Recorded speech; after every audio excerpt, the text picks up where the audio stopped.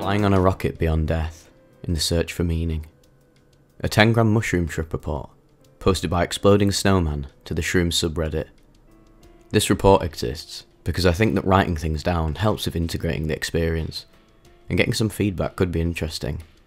The events that lead up to the trip, and the processing of the experience, are, at least for me, essential to make sense of it. So this report could get a bit longer, and due to me being German, the grammar could get a bit weird sometimes, but I'll try to keep it compact and readable. I've always been kind of a weirdo, maybe a bit on the spectrum. I never had many friends or much fun, and I was always very in my head, not very intuitive. The situation worsened significantly during my time at university. I was unable to socialise, everything sucked, everyone sucked, I sucked. I tried to get my act together many times, started working out, eating right and all that, just to fall back down a few months later. After years of dragging myself through life without improvement, I thought that might have some sort of depression going on, and I knew that I needed to change on a deeper level. Having heard of the potential therapeutic effects of psilocybin on things like depression, I got a grow kit, and I grew some shrooms and started experimenting with them. I had no prior experience of psychedelics, and due to the lack of a social life, a trip sitter was not an option. Therefore, taking high doses was of course out of the question for my reasonable self. I tried microdosing, and it did help me to act like a human on the rare occasion that I came across and was pressured into interacting with Homo sapiens. That was good, but it didn't fix me in the long term. So I took a gram and had a warm, mild trip. Some visuals and a tiny taste of the truth that should later be revealed to me. It had some lasting effects. I began being more open, and sometimes I even had some fun during interactions with other people.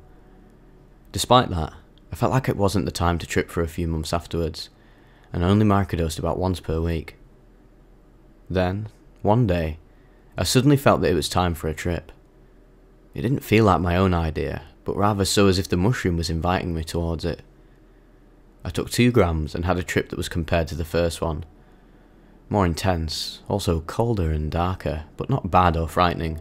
At one point into the experience, I kind of asked for a bad trip. I wanted to confront my shadow, but the immediate answer was that it wasn't the time for that, and that I had to heal first. From there on, the trip turned warmer. During this trip, I already knew that this was just the preparation for the real healing that would be coming tomorrow. Again, it didn't feel like my own decision. I just knew I had to go further the next day. So the following day, I took 3 grams of mushrooms. I always thought I should not take that much alone, but I knew that I didn't need a trip sitter. Somehow, I was 100% certain that the upcoming experience would be positive and healing. I completely trusted the mushroom to lead me to a good place. While I was beginning to feel a bit trippy, I had the realisation that the Lever album from the band Hylung would be the ideal accommodation for the trip.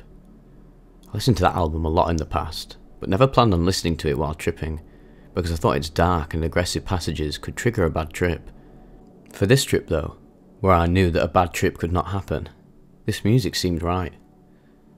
At the time when I started the music, I had another realisation. It had been already 45 minutes since I took the shrooms, and I knew I didn't take enough. Sure, I was already having slight optics and felt funny, and sure, the intensity was still rising, but I did think I had to take a bit more. So I took 2 more grams and laid down. 10 minutes later, I knew that adding 2 grams wasn't enough, so I did 2 more for the second time. I still didn't feel like making any decisions. I just knew I had to take more, and I knew I had to take more again, and added 2 grams for the 3rd time. I was now beginning to feel very trippy. Everything was morphing and breathing and changing colours. All things were decorated with lines of small, complex forms. I was beginning to feel like I'm around my body and not just in it. I rolled out of the bed, crawled to the glass of mushrooms, and somehow managed to put 1 more gram on the scale. Sitting on the edge of my bed, I studied them intensely as they were dancing in my hand. One by one, I ate the mushrooms, and they tasted great. After that, I fell back and the rocket reached liftoff state. I felt utterly weightless, just flowing there as the shamanistic music was taking the shape of a sphere around me. I connected to a higher consciousness, and suddenly, just for a brief moment, the music sounded almost pathetic. The musicians seemed like children who were only imitating the real thing. But then, the music became extremely complex and mystic. I noticed that I was in a space, and the space was in me, and everything was in me. And I was in everything, and also was not. There was a tiny irrelevant dimension somewhere, in which lots of funny little creatures were running around, who were believing they had serious problems. One of those things used to be I. It was so funny how serious they took the game, how busy they were. Then there was a truth, so profound and meaningful that there are no words to describe it. It kind of came back to me for a while to look at the truth from a human perspective. I looked at it, rather with my being than my eyes, although I couldn't really study it, because in the instant I was looking at it, I got completely overwhelmed by how good and simple it is. I had to laugh like crazy. Every time when I got down from a laughing fit, I tried to look at it again, causing a new laughing fit. It was like a ridiculous funny loop. I think I almost laughed myself to death. Speaking of death, when I came out of this loop, I felt like I was having a heart attack, a stroke, and as if my lungs were shutting down entirely. I was pretty sure I was dying at this point, but that was alright. I didn't mind. Suddenly, time stretched like a chewing gum. The frequency reached a higher and higher pitch as I flew through a tunnel into a particular part of the music. I zoomed in and in and in, like a fractal zoom, but not with form, but with time and sound. Although, time and sound took form as well. Honestly, time, sound and form were kind of the same thing at that point. I can barely remember what followed. I think I was just bathing in the pure, eternal bliss of it. Only consciousness dancing. After I don't know how long, I re-emerged in the human form as the surrounding music was putting me back together. I was made anew. I believe this out-of-body phase of the trip must have lasted for about 2 hours in Earth time. Somehow, I must have hit the button on my earplugs at some point, pausing and replaying the music, because when this phase of the trip was coming to an end, the music was coming to an end as well. After that, I was still having strong optics and felt very trippy, but I stayed in my body and had some understanding of the reality around me. I was slowly arriving in this dimension as I was lying there in constant, intense happiness. I finally understood. The mystic hallucinogenic phase of the trip slowly faded out and was replaced by an unprecedented clarity and energy. I've never taken MDMA, but what followed felt like the effects of MDMA that are described. Even 6 hours after I took the shrooms, my pupils were huge, and I walked around with unlimited energy. I felt like I saw everything for the first time, which was in a way true, because I was a new person. I felt so natural and happy. For the first time since I can remember, the judging, criticising, grumpy voice in my head was completely silent. After the trip, that launched me far out of this reality. I was more present than I had ever been, and reality felt more real than it ever did before. I'd never been so sober. Now, a few days later, I'm still positively different. Every time I look at a tree, or water, or clouds, I see these things like I've seen them as a child. Everything is clear and alive. Things that I used to perceive as huge problems just don't bother me anymore. I want to meet people and do people-y things. I have the feeling that a lot is going to change. Naturally, I was thinking intensely about the experience these days and tried to understand what happened. I wondered how a spiritual event of such magnitude was even possible, and whether I had to reconsider my agnosticism. Did I truly visit a metaphysical dimension that is more real than this one? Was my intense happiness the result of my experience? Or was my experience just a rationalization of my subconsciousness to explain my euphoria that was caused by chemicals that flooded my brain?